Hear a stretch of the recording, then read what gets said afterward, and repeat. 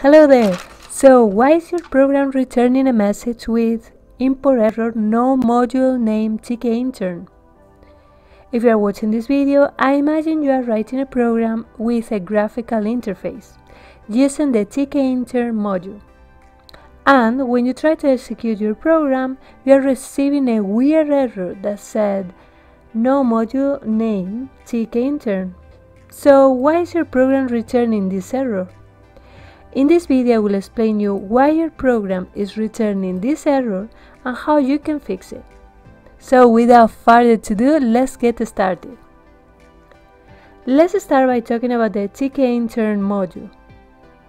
The Tkinter is a Python module that provides functionality to create a graphical interface.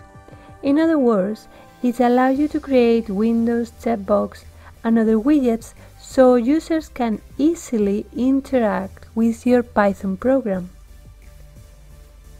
The Tkinter is a built-in module, which means it was installed when you install Python, so you don't need to install it using pip. So, if it's already installed, why are you receiving this error? The reason is that the Tkinter module was renamed in Python 3. In Python 2, the module is called Tkinter, the first letter and uppercase. And in Python 3, the module is called Tkinter, all lower cases.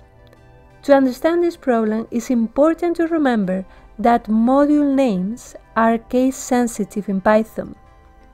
Perfect, so now that we understand the problem better, let's see how to check if the Tkinter module is installed.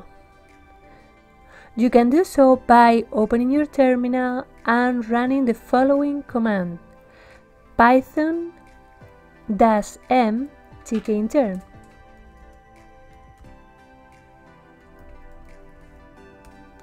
And as you can see, here is our error: no module name Tkinter.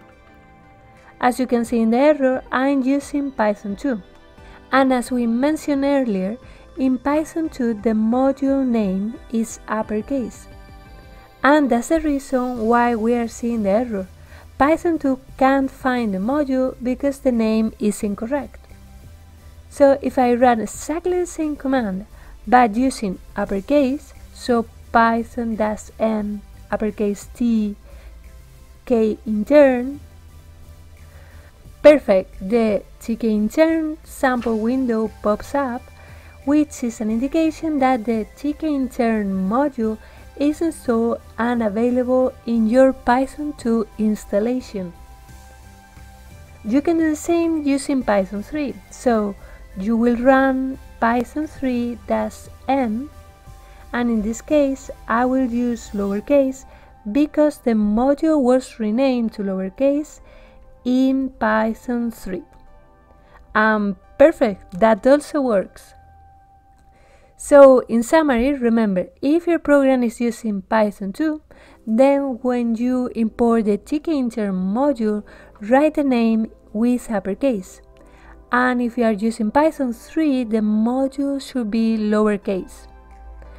And we reached the end of this video, where we have seen why a Python program will encounter the error no module name Tkinter and how you can fix this problem. I really hope you enjoyed this video, and I will see you in the next one.